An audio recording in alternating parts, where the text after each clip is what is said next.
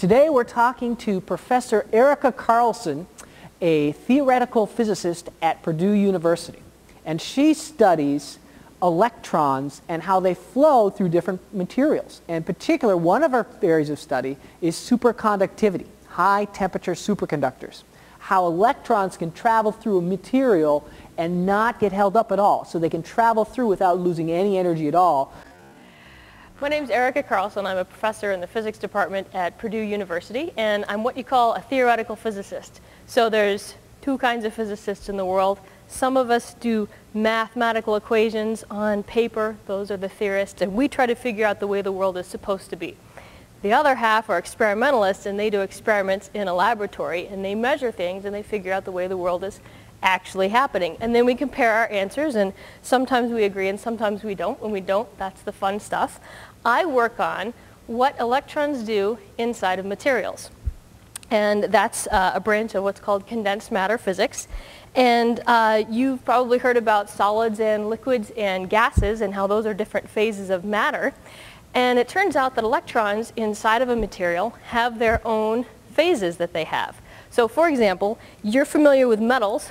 Metals, there's a metal inside here to carry current along, and so if I put a voltage on the wire, the electrons will start flowing, and that's a liquid-like phase of the electrons.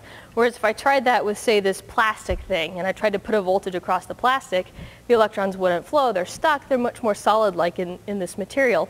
There are other phases of electrons, like your refrigerator magnets are another phase of electrons. That's where the electrons are going in small current loops, nanoscale current loops, and then they make a little electromagnet, and if they all line up, they turn into a permanent magnet. That's your refrigerator magnet. It's a new phase of matter. I study these guys. This is a pellet of yttrium, barium, copper, oxygen. It's a high temperature superconductor. It doesn't look like a conductor, does it? That's part of the excitement of it, is that this is actually a ceramic material. It's ceramic just like your plate is ceramic. If you drop it, it'll crack. If you step on it, it'll crush. And if you feel of it, it doesn't feel like a metal, doesn't feel like a conductor. It doesn't feel cold like a conductor. It's not shiny like a metal. Nothing metallic about it. And in fact, when it's room temperature like this, it's not a conductor at all. But it turns out if you get it really cold as liquid nitrogen or colder than that, it turns into a perfect conductor, which is a superconductor. So let me show you how you can demonstrate that it's a superconductor. What I need to do is get it cold first. So let's do that. This is liquid nitrogen in here, and I'm just going to pour it over the superconductor.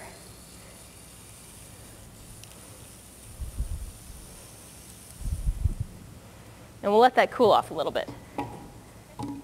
So now we've got the superconductor cooled off, as cold as liquid nitrogen, which is 77 Kelvin. That's really cold to you and me, so don't touch this with your bare hands. I have some nice tweezers to help me touch things.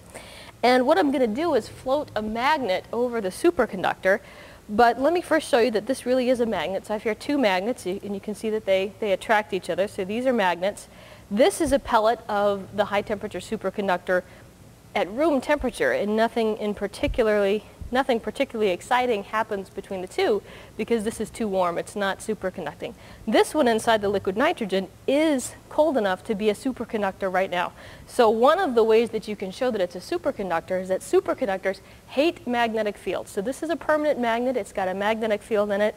And so the superconductor will cause that magnet to levitate. And if you can see, this really is levitating to the point where I can spin the magnet, for example, and you can see it's a frictionless thing. Okay, and I can take it away and put it back again, and you can see there's a few stable spots for that. There's a nice good spin. So one of the things that people are excited about with the high temperature superconductors is not just that they become perfect conductors. If you could replace everything in your house, by the way, with perfect conductors, you would save a lot on your energy bill because you currently pay for a lot more electricity than you get in your house. But one of the other properties of superconductors is that they float magnets like that. So you might imagine that if you could get a whole lot of these in a row, you could make a levitating train that was nice and frictionless. So you might be wondering what it is that I study about these materials. We are currently trying to figure out how the heck they work. because like we said, they're ceramics. They really have no business conducting at all. Yet when we get them cold enough, when we put liquid nitrogen on them, they become perfect conductors, which are called superconductors. And superconductors are very nice in a lot of ways, but one of the ways that they're nice is that you right now, for example, pay more money for the electricity that gets sent to your home than you pay for more power than ever actually makes it to your home, because a lot of the power gets radiated away as heat in the lines, because this, a metal, is not a perfect conductor. It's just a conductor. So it actually loses energy as it carries current. Whereas a superconductor doesn't do that. So that would go a long way towards solving the energy crisis. If we could figure out how these materials work, then we could figure out how to make them work at room temperature. And that's what I work on, is how in the world do these guys work.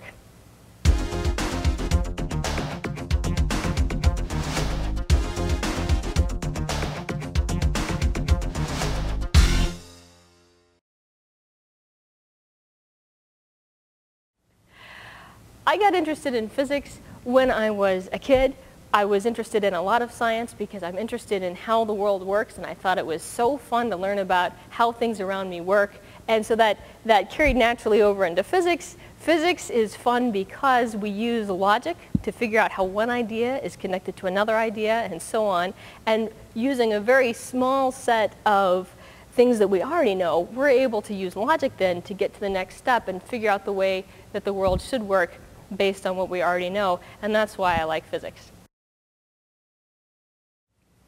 What I like best about being a theoretical physicist is that I get to think about really incredible deep problems. So for example, the first paper that I ever wrote was based in infinite dimensions. You and I live in 3 dimensions. I can move forward, backwards, side to side, up, down. That's 3 different directions.